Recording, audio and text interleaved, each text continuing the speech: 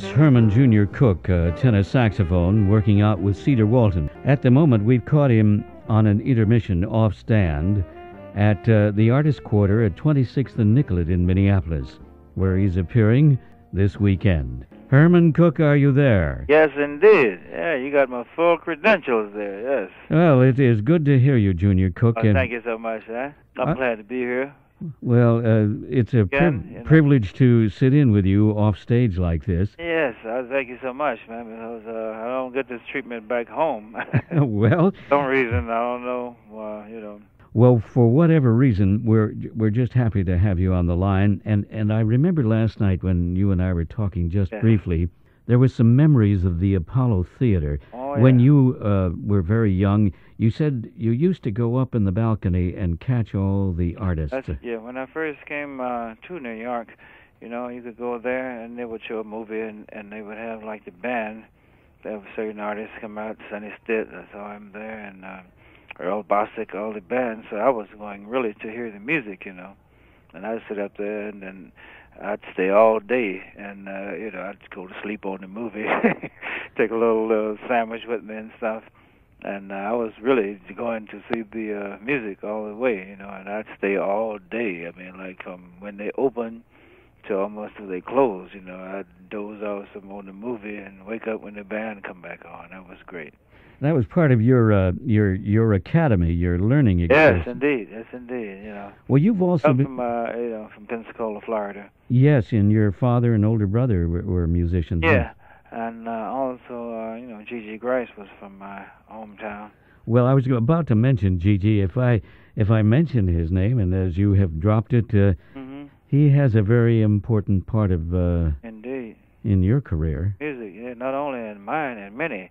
And I like Quincy Jones, and Gigi Grice was one of the first guys that started getting the music companies to give them credit for their compositions. So what they used to do, you make a record, and you would have to give the company the credit and the royalties. Yeah, all that stuff. So, and he kind of paid a little price for that. But he's the first guy who was instrumental in getting, a lawyer and saying, getting what you should get. And they kind of blacklisted him for that and stuff. He had to write some tunes under assumed name, Leigh Sears and stuff. Those were pseudonyms, weren't they? Yes, because they kind of laid on him for that. Because before then, they took advantage of guys who were unfortunately had, little habits or whatever and stuff. And you know how that is. But anyway, we don't want to concentrate on the negative. But anyway, he was kind enough. He was in school with we had the same music teacher, a guy named Ray Shep. He was great. And my older brother was in school with Gigi, so he's about 10 years older than me. And that was the high school? I didn't really meet him until, I came to New York. But I wrote him, and he wrote me back and sent me some of his compositions and encouraged me. And I met his brother, Tommy Grice, who's in Trenton now.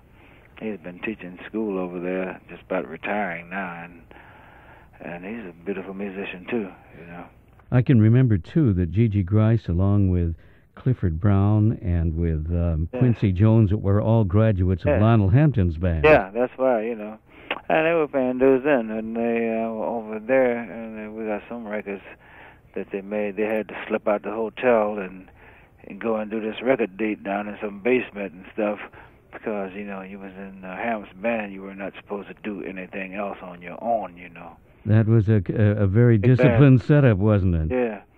So those are the kind of things were happening then, but fortunately the music always overcomes all odds. And really makes it worthwhile. Yeah, and that's why I'm still here, kind of people are surprised when I come out and say, "Oh, boy, is you still alive? Are you still, but you're a young man." Yeah, but the reason I started playing the music grabbed me, and I was fortunate enough to hear these people and come along, and this is what I wanted to do. I wish I don't need anything more. If I could pay next month rent on time after 30 years, it'd be cool. But when I come out, I'm very proud of this music, and and I'm very proud to be a part of it. And I'm guess maybe you can make an analogy. You know, the old we'll die with what they say, die with your boots on. The old gunfighters. Well, I die with my reed on. You know. Well, some of that, guys.